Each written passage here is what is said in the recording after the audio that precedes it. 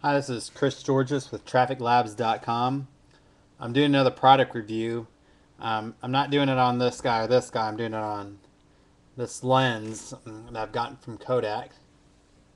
If you can see right here, this is the Kodak wide-angle lens. They sell three lenses. They sell for their mobile products. They sell a fisheye lens. They sell a wide-angle lens, and they sell a telephoto lens. Um, this is the telephoto lens that they sell. And just want to show you how I use it. There's two ways I use it with my Kodak ZX5. If I need to get a little bit more, a wider shot. You can buy this guy from the website right now. I see it as $14.99. Kodak's having a sale on these, and it comes with a little magnetic piece that you put on your lens. Here, this is the Kodak ZX5. You can kind of see I have that metal additional ring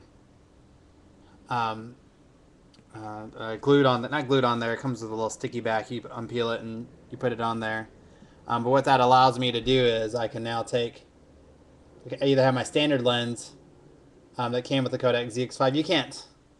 You can't tell when you put this guy on there, it doesn't inhibit the view at all. So when you have it off, you really don't tell. You can't see anything. You don't see this extra lens. You don't, or this little magnetic piece. You don't see any part of it in your field of view. But when I want an extra wider shot, I can magnetically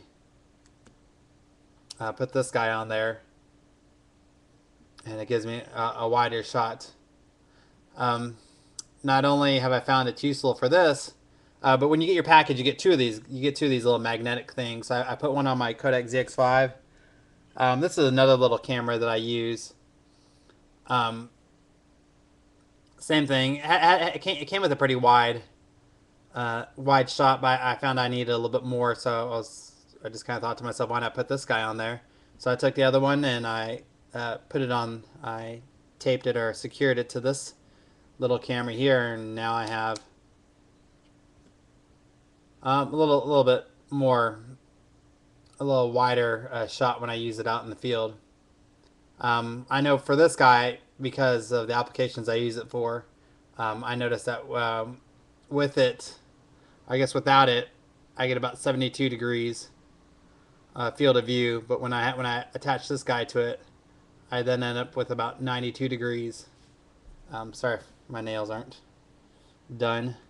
But yeah, so like I said, when you buy this on the website, you get two little magnetic pieces, and you get this wide angle lens that on this guy takes it from a 72 degree field of view to about 90. I'm not sure what exactly it does with my Kodak ZX5, but it is noticeable. You can tell you're getting a wider shot. But there you go. There's a quick little review on this Kodak wide angle lens that I use. I found very helpful.